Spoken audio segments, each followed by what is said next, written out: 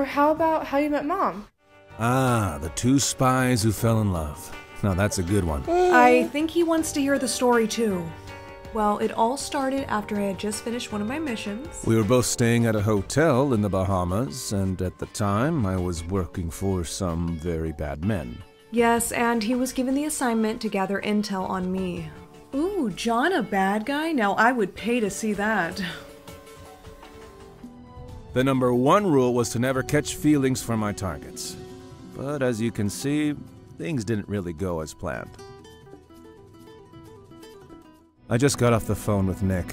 What's wrong? He needs our help. For a mission? John, no. We have 4 kids now. We can't just... He thinks Selena might still be alive.